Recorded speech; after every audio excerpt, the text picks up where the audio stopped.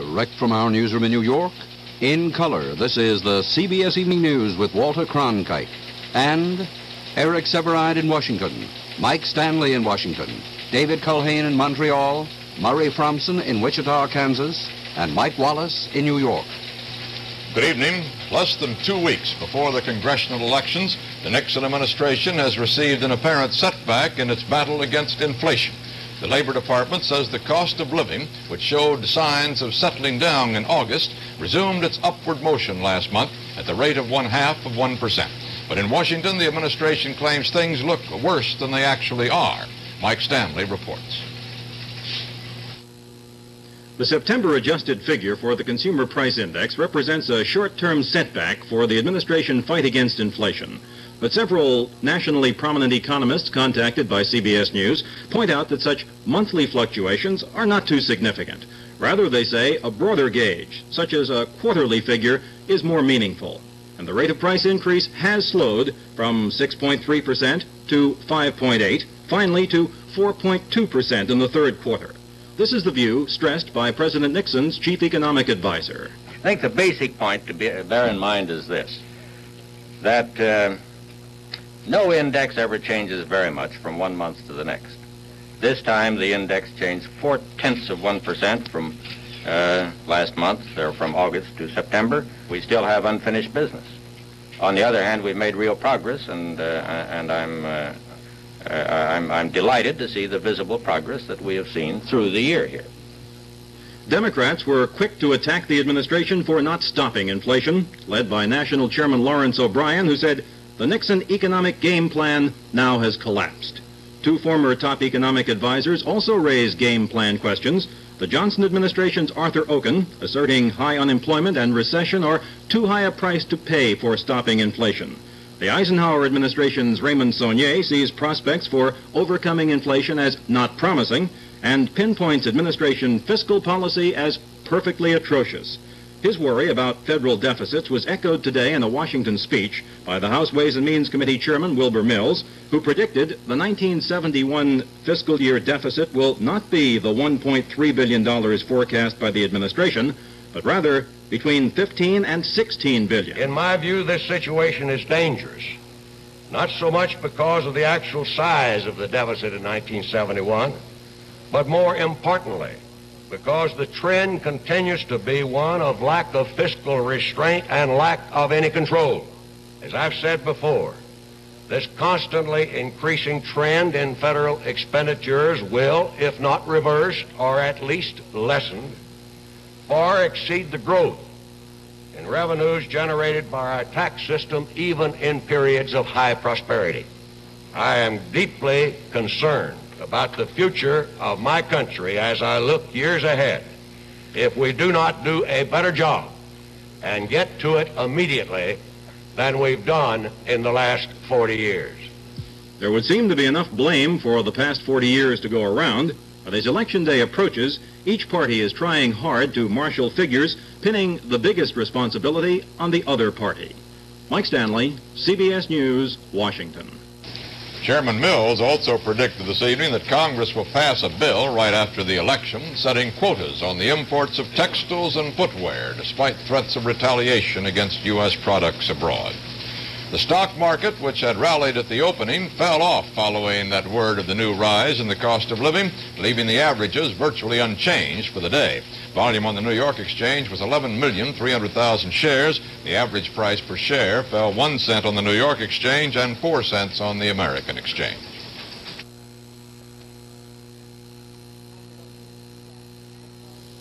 I'm a waitress, chef, chauffeur, teacher, lover, nurse. I'm a housewife. And I love it. I love what I do because I take good care of myself. I exercise, get plenty of rest, try to watch my diet. And to make sure I get enough vitamins and iron, I start every morning with a Geritol tablet. Geritol is one of the nice things I do for myself. And with all my jobs, I need all the help I can get. Geritol, one of the good things you can do for yourself. Hi there. So what's he doing in my shop with his electric razor and Williams electric shave? Okay, so the electric shave does make your whiskers stand up. so it does lubricate your face and give you a close, comfortable shave. So, a shave that feels barber close with your electric razor? Sure enough. Look for the big L, first letter in. In Montreal today, the coroner issued his report on the murder of Quebec Labor Minister Pierre Laporte, and he said he had been strangled. The finding contrasted with earlier reports that Laporte had been shot. David Culhane has the latest developments in the Canadian terrorist kidnappings from Montreal. Police and soldiers continue to look for the killers of Pierre Laporte. And today, for the first time, officials revealed the cause of his death. Cause of death: acute asphyxiation by strangulation by means of a bond. This bond could be a small chain which Mr. Laporte had around his neck and which was still in place at the time of the post-mortem. The marks traced of the strangulation was all around the neck, except at the back of the neck where it appeared that it had been twisted. Police later added that the murder weapon was a light gold chain that carried a religious medal. And all through the night, police were receiving anonymous telephone calls about the other missing hostage, British diplomat James Cross. Carloads of Canadian and Cuban officials went across the Concordia Bridge to the Expo 67 site, where the government has agreed that the kidnappers could place themselves in the hands of the Cuban consul and leave the country freely in exchange for the hostage. But police later arrested 2 persons and said that apparently all those who called saying they were holding Cross were simply cruel hoaxers. And so the search goes on. David Culhane, CBS News, Montreal. Police in Santa Cruz, California, say that they're looking for 3 young hippie types, 1 a woman, as suspects in the murder of Dr. Victor Ota, his wife, 2 sons, and a secretary. The 3 wanted persons were seen yesterday afternoon about 5 miles from a railway tunnel where one of Dr. Ota's cars was later found, burned out, and abandoned. 3 sets of barefoot footprints also were found near the car.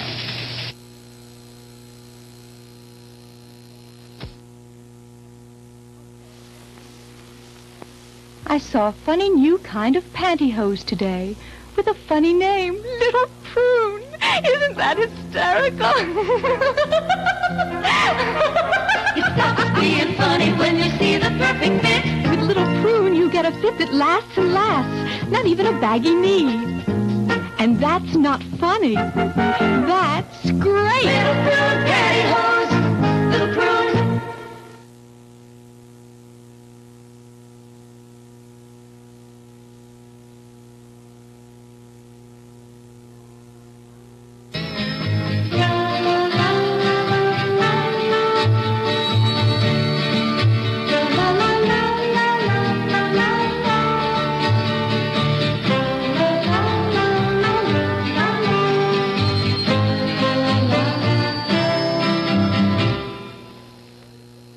Federal hearings began today in Wichita, Kansas, on that Colorado plane crash earlier this month that killed 30 football players and fans from Wichita State University.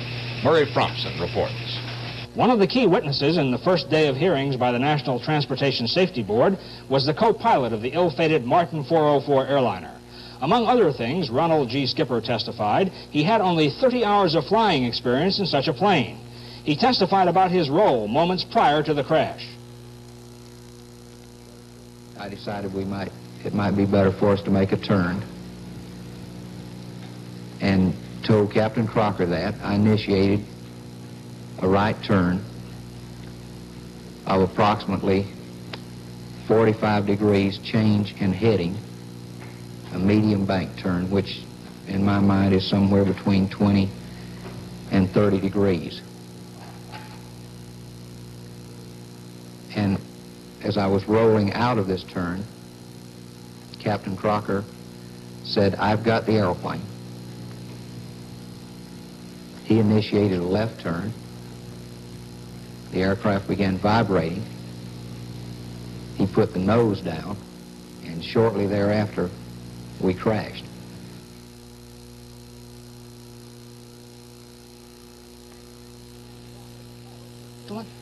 Dan Crocker, the pilot, was killed in the crash that took 30 lives. One of the surviving football players provided a dramatic moment in the inquiry. Rick Stevens testified he sensed something was wrong just before the plane hit the hillside, and he went forward to the cockpit. He made a quick right turn, and then a sharp left. And that's when I felt like the airplane started to drop. And I started to run back into the passenger section, and I was knocked to the floor. And I felt the tip of the left wing. I felt the left side of the plane, was it a wing or not, I don't know, hit something, and the next thing I knew, I woke up, I was on the ground. The federal examiners were also told that the plane, with its crew, equipment, and unsuspecting football players, was at least 3,500 pounds overweight on takeoff from Denver, just minutes before the tragedy. Murray Fromson, CBS News, Wichita, Kansas. Former Chief Justice Earl Warren, in a lecture at Kansas State University today, said that injustice to minorities is still the nation's #1 problem, and that until they are eliminated, quote, nothing else will restore amity to our country. A special ethics panel of federal judges today cautioned their colleagues on the bench against sitting in cases involving firms in which they or their families have stock. Should such a case come before a judge, the panel said, he should immediately advise both sides and have nothing further to do with the case unless all parties ask him to sit.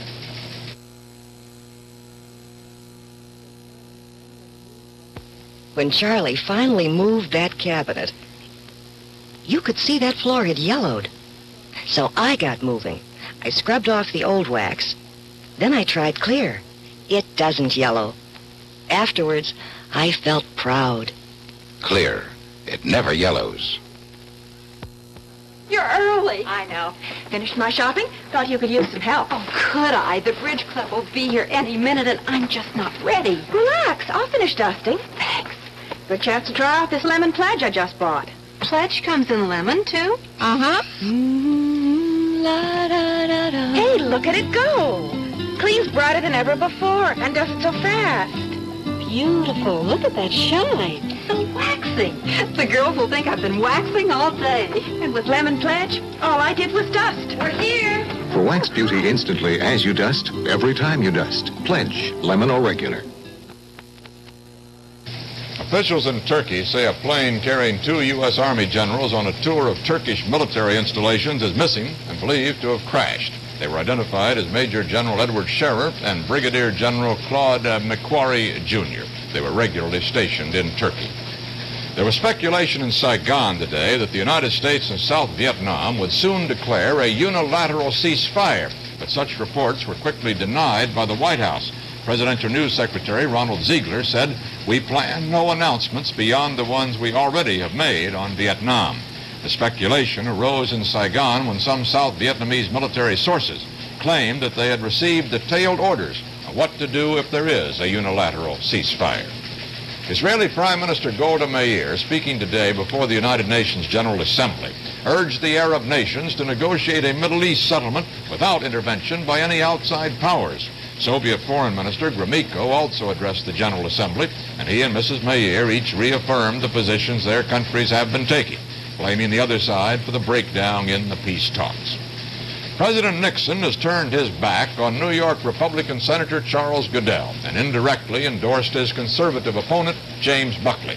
News Secretary Ronald Ziegler noted that Buckley had supported the president on major issues while Goodell had not.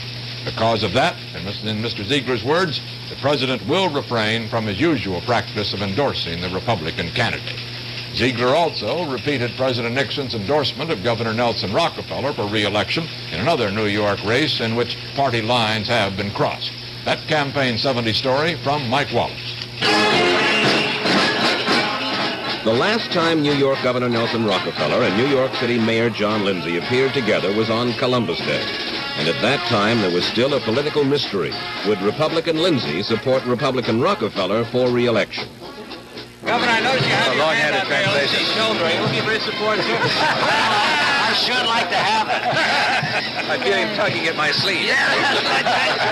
Evidently, the governor didn't tug hard enough. Lindsay, with his eye perhaps on other things, endorsed Rockefeller's Democratic opponent, Arthur Goldberg. The Goldberg campaign was lagging, and the Lindsay endorsement was time to give it a shove. Goldberg, a former Kennedy cabinet member, former Supreme Court justice, former UN ambassador, is considered a good shot at New York's big Jewish vote. His running mate for lieutenant governor is Basil Patterson, a black man who will help deliver the black vote. Those two liberal blocs in the past have gone mainly to Nelson Rockefeller. As a result, Rockefeller has had to go to the right for votes. He's put on a hard hat, climbed on a bulldozer, and gone looking for the support of those ethnic groups, Italians, Poles, Irish Catholic, and others, who, according to the Rockefeller surveys, are fed up with liberal notions of permissiveness about crime and drugs and black militants. Arthur Goldberg is cynical about Nelson Rockefeller's motives.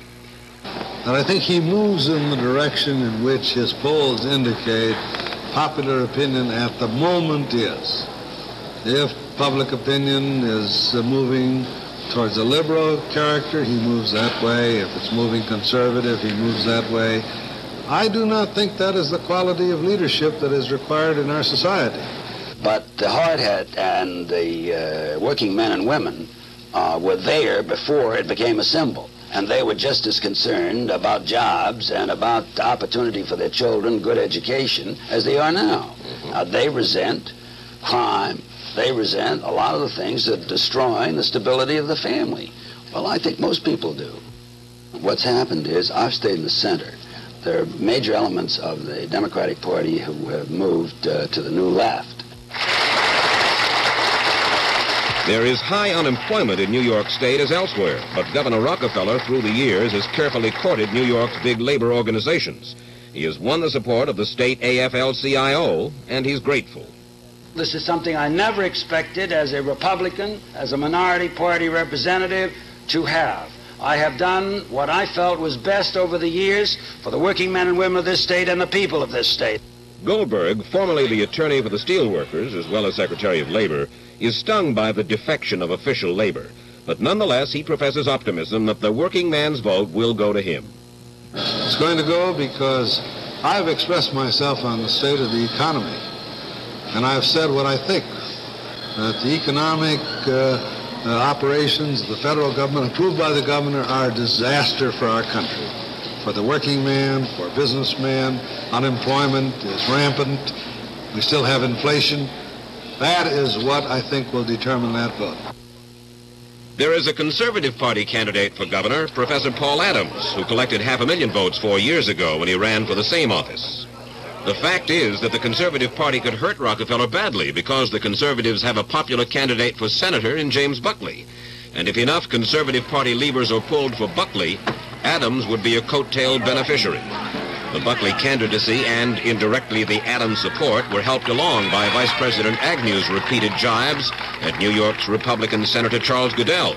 Rockefeller was reported infuriated by Mr. Agnew's intrusion into the New York senatorial campaign. Do you rather wish that Vice President Agnew would be a little quiet? Well, he has been recently. At your suggestion, do you think that you got through to John Mitchell or the president and they told the vice president that Nelson wants Spiro to shut up? Well, I don't know if that was the language that was used, but the message was, let us work out our own problems here. Okay, now we better get this show on the road. The polls showed Rockefeller well behind Goldberg when the campaign began, but with money, lots of it, for television and radio, charm and hard work, the governor pulled way ahead. Now, private polls show Goldberg moving up again, and there's still a big percentage of undecided voters. Nothing like when there's a little uncertainty to have a good finger in your mouth, you know. That gives you a little sense of security. Nice young man. I don't want to miss anyone over here. How are you, sir? Good luck. Thanks lots. I need it, too, and I'm going to work right down to the wire. Okay, I hope you do. By comparison, Goldberg is less at ease with people. Well, fellas, I can't do anything if I'm not in office except write editorials. He has been called aloof. Some say he still comes over like a Supreme Court justice. See you. Of course, you like to be loved. Everybody does.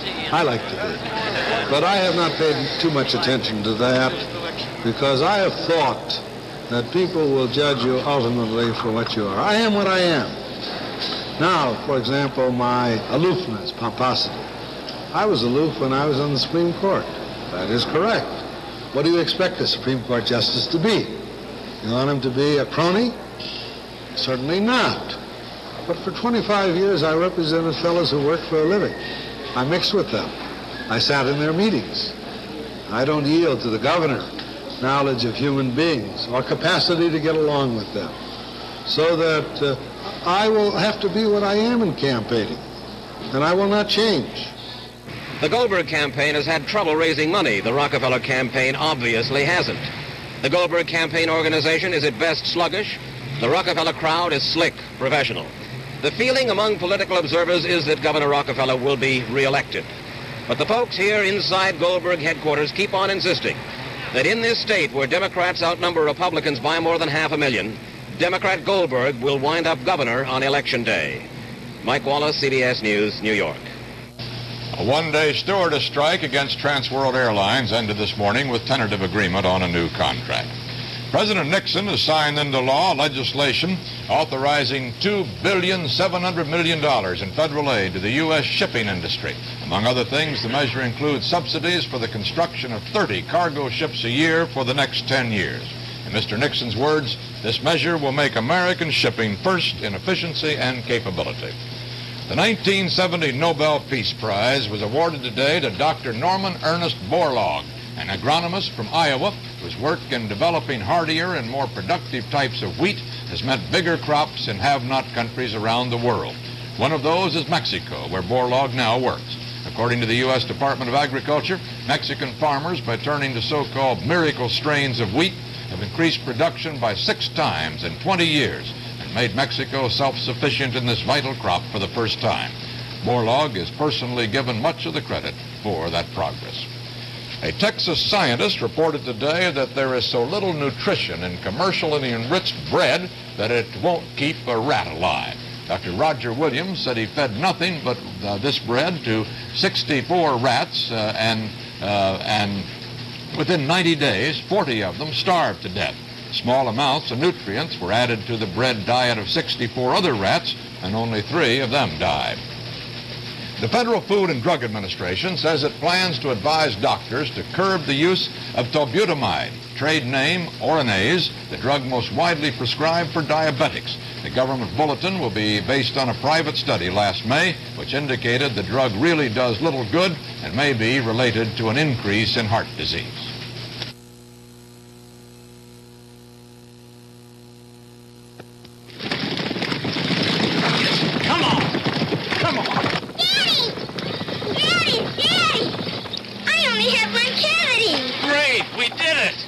How'd you do it, Rosie?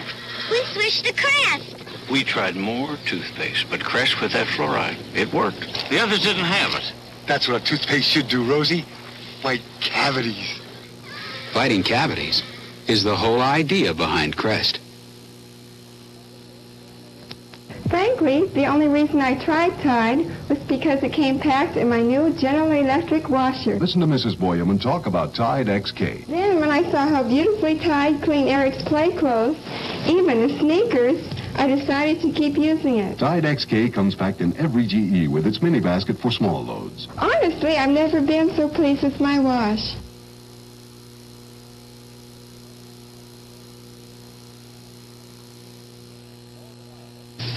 In Northern Ireland, Roman Catholic civil rights leader Bernadette Devlin was released from jail today after serving 4 months of a 6-month sentence. The prison term for inciting riots 2 summers ago was shortened for good behavior. In Algiers today, Black Panther leader Eldridge Cleaver said that Bernardine Dorn, a leader of the radical Weatherman group who's on the FBI's most wanted list, has joined those who have escaped to Algeria. But some confusion has arisen tonight as to whether the Miss Dorn reported to be in Algeria is really Bernardine or her younger sister Jennifer. The answer should come tomorrow when Cleaver says Miss Dorn and LSD advocate Timothy Leary, who escaped from a California prison last month, will appear at a news conference in Algiers. The Soviets aren't saying why they waited a day before announcing that they started another unmanned flight around the moon, but their latest, Zone 8, blasted off yesterday. It's expected to go around the moon Saturday, taking pictures and recording other information, and return to Earth next Tuesday if all goes well. In his latest comments on television news, Vice President Agnew mentioned Eric Sevareid, among others, by name. Tonight, Eric replies. The Vice President proposes that network commentators like this one and Brothers Smith and Reynolds down the street at ABC, people of that type, he says, be publicly examined by government personnel. The public has a right to know, he says, our opinions and prejudices. The phrase people of that type hurts a bit. We certainly don't think of Mr. Agnew as a type. We think he's an original. But what really hurts is the thought that maybe nobody's been listening all this time. If after some 30 years and thousands of broadcasts, hundreds of articles and lectures and a few books, one's general cast of mind, warts and all, remains a mystery, then we're licked, and we fail to see how a few more minutes of examination by government types would solve the supposed riddle. Mr. Agnew wants to know where we stand. We stand, or rather sit, right here in the full glare, at a disadvantage as against politicians. We can't cast one vote in committee, an opposite vote on the floor, can't say one thing in the North, an opposite thing in the South. We hold no tenure, 4 years or otherwise, and can be voted out with a twist of the dial. We cannot use invective and epithets, cannot even dream of impugning the patriotism of leading citizens, cannot reduce every complicated issue to yes or no, black or white, and would rather go to jail than do bodily injury to the English language. We can't come down on this side or that side of each disputed public issue because we're trying to explain far more than to advocate, and because some issues don't have two sides. Some have 3, 4, or half a dozen, and in these matters we're damned if we know the right answer. This may be why most of us look a bit frazzled, while Mr. Agnew looks so serene.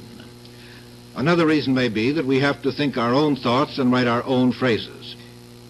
Unlike the Vice President, we don't possess a stable of ghostwriters.